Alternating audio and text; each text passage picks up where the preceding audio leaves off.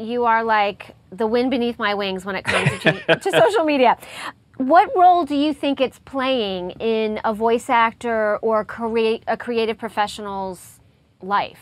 Okay, well, I think it should be a part, not everything, but a part of every voiceover's marketing plan. Partly because it's free, partly because it's fun, and it raises your general profile to clients, to peers, to prospects. I mean, there's really no downside to it if you do it right. Yeah. You've just got to be yourself. You've got to be genuine. If you aren't, people will see through it. And it really doesn't behoove you to try to pick fights on stuff like, you know, religion and politics and Mac versus PC. You're not going to win. You can't pick fights on social media. Yeah. You got to be positive. You need to pay it forward. You need to just, you know, offer help. That's the biggest thing, I think, is pay it forward, and people will start realizing you're helpful. You're there for the right reasons.